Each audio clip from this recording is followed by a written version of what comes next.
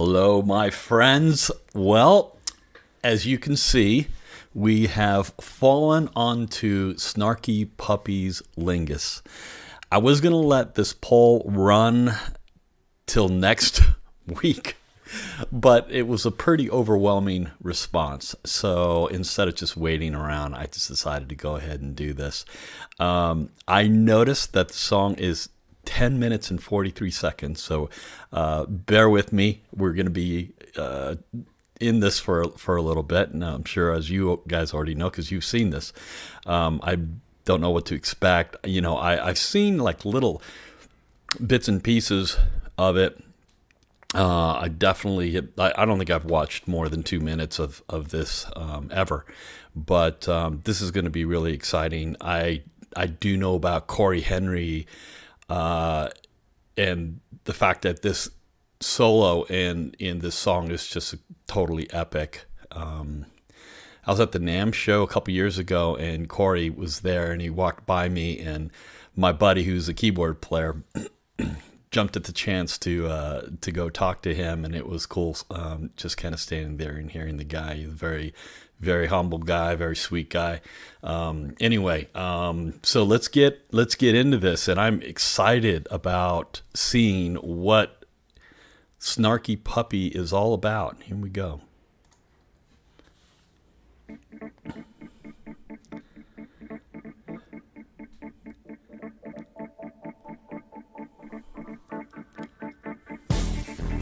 Well, right off the bat, I gotta say, I love the fact that everyone's wearing headphones. That's an obvious comment, I know, but still very cool.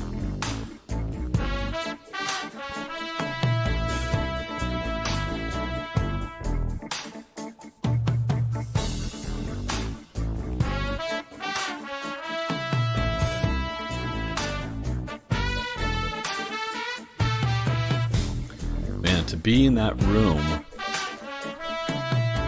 and hear what I'm hearing, this is studio quality, recording studio quality mix here.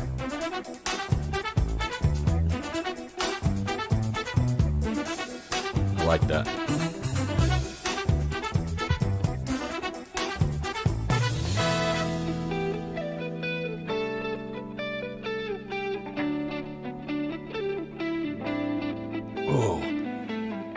Ooh, that's a nice progression. I think that's Mark Lettieri.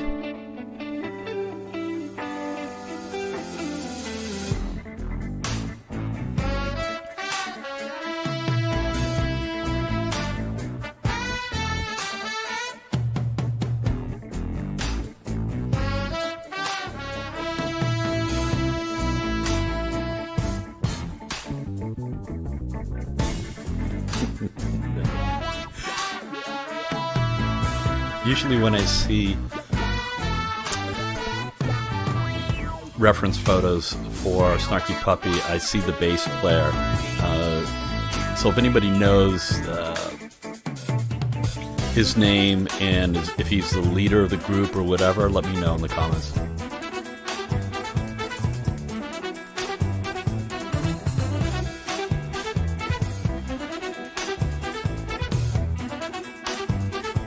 I like how the bass is tucked in between the horn riffs.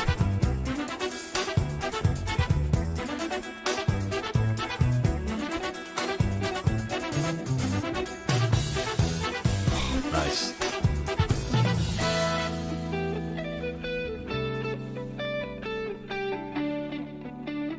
Oh, it's two guys on guitar playing this riff.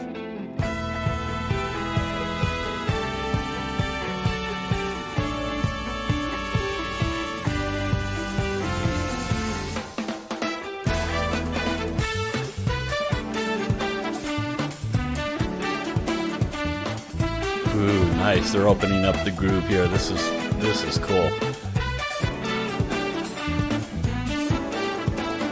You can hear the percussion going on.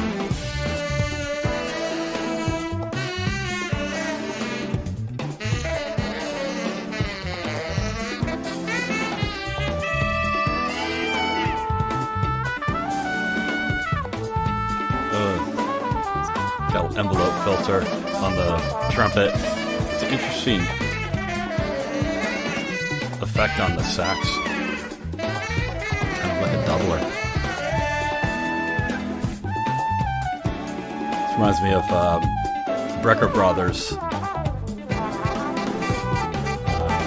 with that kind of wah sound on the trumpet.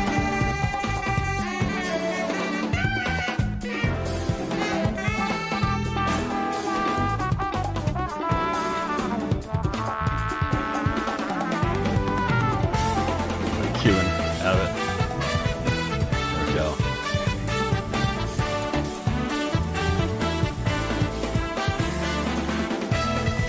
Drummer's so solid in the pocket, right on top of it. Okay, go back. We go to a pulse here. Oh, that's got to be Cory. Yep.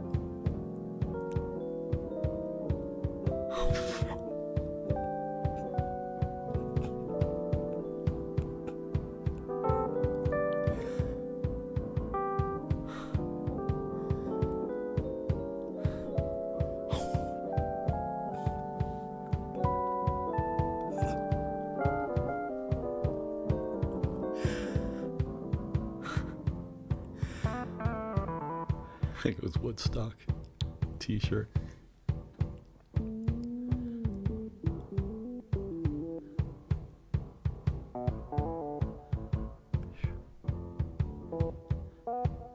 You better not mess up that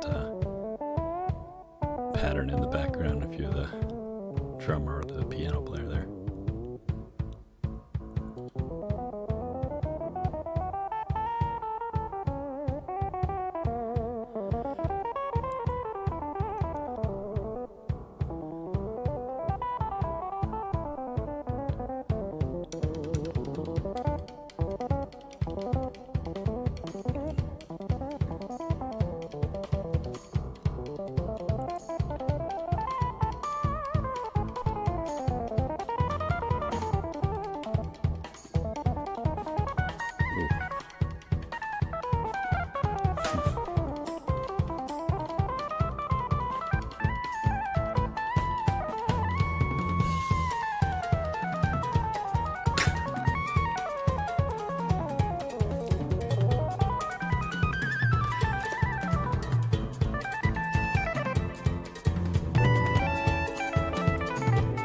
Comping for himself.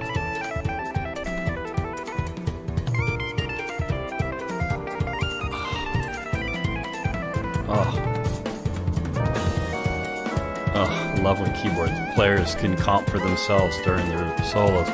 It's awesome.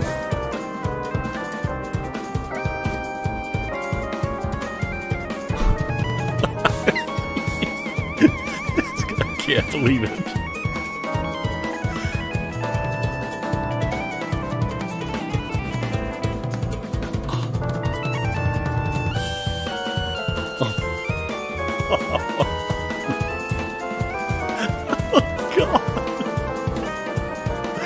Where's he getting it from?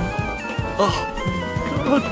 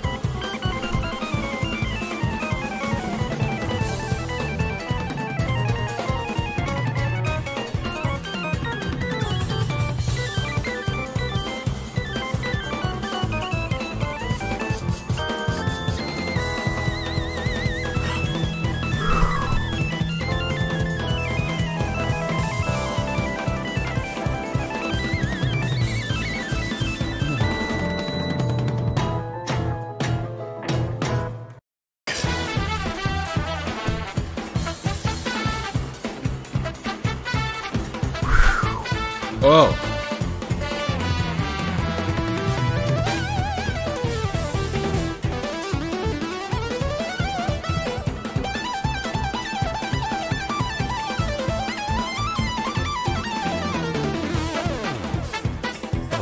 love that.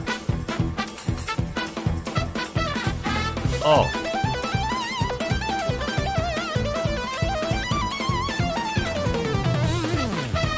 Oh, nice. Nice. Beautiful pattern.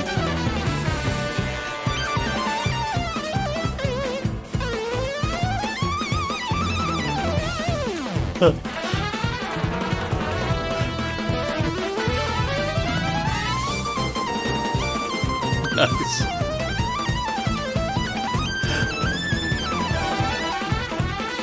Oh. Great horn arrangement.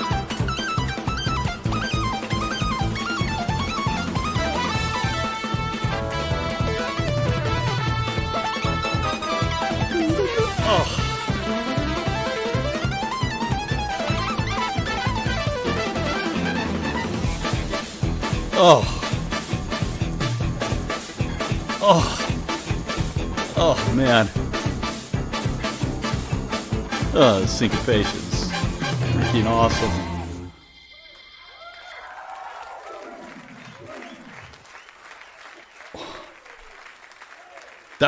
That, holy smokes, man, that flew by. Wow. Wow. That flew by so fast. Oh, man.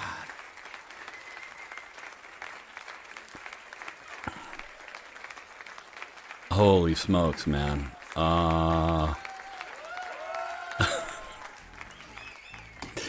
Okay, well, that's the first time I dropped the F-bomb. That's the first time I dropped the F-bomb. Oops, sorry. I'm just discombobulated.